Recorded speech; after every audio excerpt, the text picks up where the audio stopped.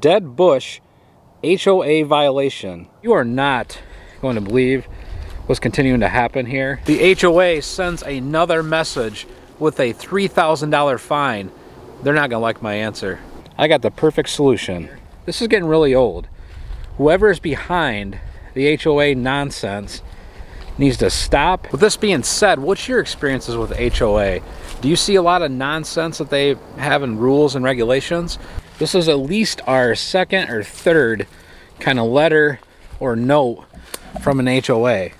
So several months ago, we went on vacation, and while we were on vacation, apparently some unruly neighbors were a little frustrated that the grass alongside our creek was getting a little tall.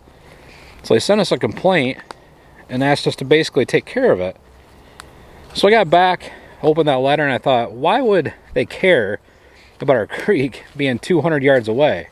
So I started looking at it and said, you know what, we'll trim it up, we'll clean it up real quick. And so here's a quick clip of us cleaning up that area of the creek, and let us know if you thought it looked too bad. To be quite honest, I thought it looked better longer rather than shorter.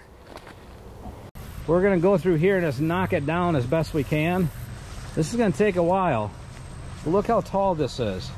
It's hard saying how many snakes we're gonna tear up through here.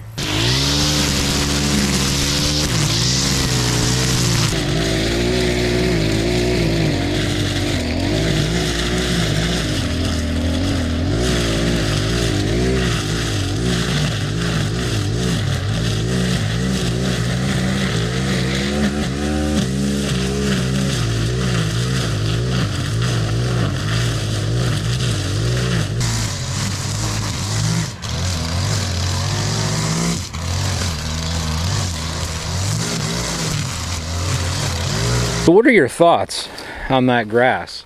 I want to be clear here. I did not cut the grass because we had a neighbor complain.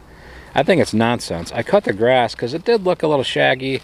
I did let it get out of control, so I did take care of it. So a few weeks later, we got some more disturbing information. And here's the thing. At first, I must admit, we thought this was a joke, somebody being funny, somebody playing games with us, yada, yada, yada. But then we quickly realized someone is secretly watching our family while we're outside, whether we're home or rather we're away. So we received a note that they're going to turn us in to the HOA because we left our barn door open, and then also we didn't bring our garbage can up to the road within like 2 or 3 days. Like, I've never heard of some of this stuff. So I actually got on the internet, started searching about HOAs. I did check our contract, our mortgage.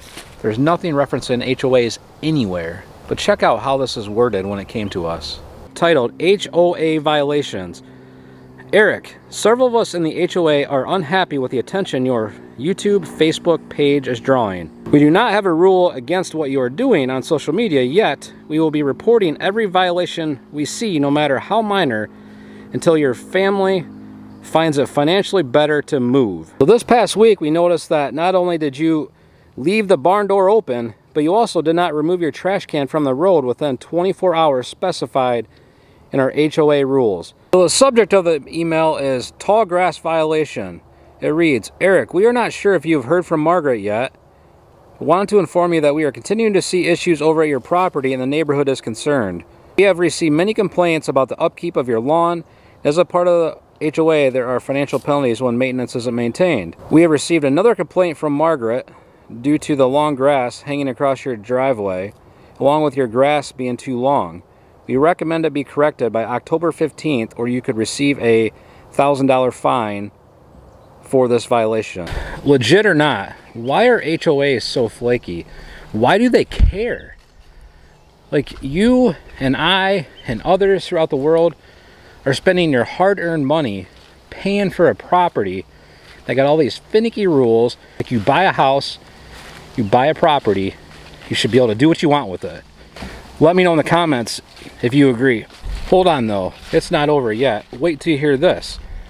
While we were still battling COVID as a family, we received the most bizarre message. And that message came from an HOA. This time, they were threatening a $1,000 fine if we didn't clean up the weeds in our driveway. Check out this short clip. The weeds weren't even that long. Granted, it needed to be done, but they were threatening to fine us $1,000 if we didn't clean up these weeds and get them taken care of.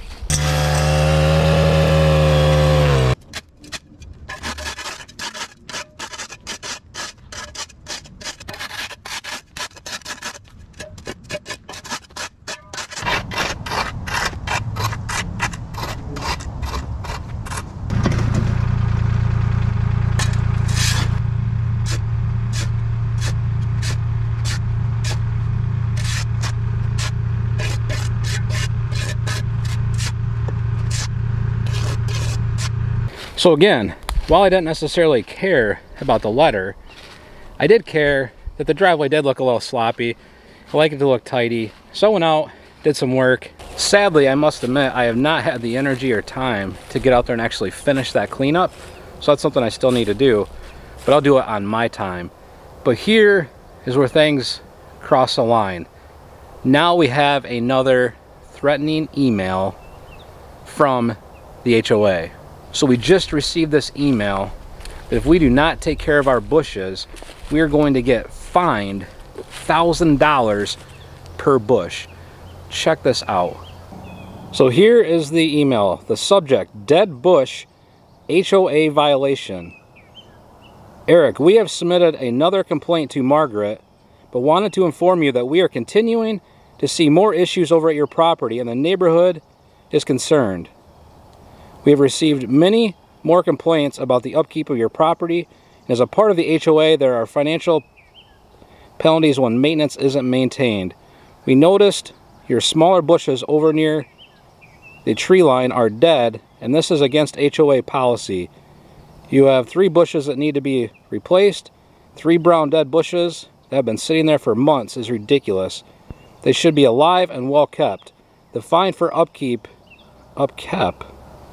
bushes is $1,000 per bush. We recommend it be corrected by November 15, or you will receive a $3,000 fine. Clean up your property. No signature, no nothing. What kind of nonsense is that? I got thinking, I don't even see 3 dead bushes in front of our house. Then I read it again, realized it's on the side of the house. Yeah, we'll clean it up all right. We're gonna clean it up just for you, and you're not gonna like it. So we're gonna walk up here to the house. I'm gonna show you these 3 bushes, or 3 little trees on the side of the house. As a matter of fact, a lot of you recommended I buy these. Granted, they haven't lived. Granted, maybe I could pull them out. Maybe I could get them to grow again. I have no idea. But this is crossed the line, and I'm gonna take care of it right here. So here are the bushes in question. I call them trees. There's some kind of fancy name for them that all of you told me. But as you can see, these are dead. The road's right there. So it is an eyesore, but they think this is unacceptable. They think that these should be removed. I got the perfect solution. You may be thinking, Eric, what are you doing? You're gonna just pull those out? No, it's better than that. I called Jessica and said, hey, I need you to do me a favor. Pick me up a couple things at the hardware store. So that's what she did. We're gonna grab it right now. And here's what we got, folks. She picked me up some spray paint. So tree's already dead. They want them to not look dead. They want to play games. We're gonna paint these. Here we go, we got premium spray enamel. They want to play games. We're gonna paint us some trees and they'll turn green. Honey, I don't know. I don't think maybe you should do this. Why? I am sick of the harassment and we're doing it. What are they gonna do? Fine us? They're make-believe fines? Right, I guess. See how they like this? HOA, this is for you. We got a red tree or a brown tree. Now we're gonna have a green tree.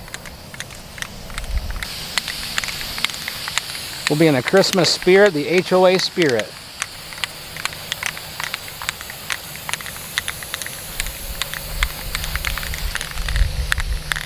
Should I do the whole thing or just the road facing side?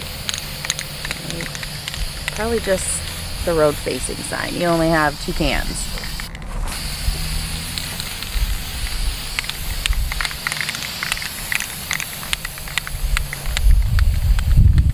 Angry neighbors, HOA.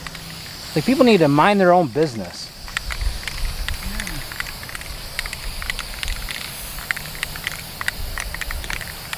See what Margaret thinks about this. She wants me to comply. I can't say it's gonna look dead now. Well, here we go, my friends. We just finished up, got it painted. How does that look, Margaret? We checked it out from the house, looks pretty good. So should we paint these two as well? How does that work out for you, Margaret? And everyone at the HOA. But my guess is all this started from this video right here.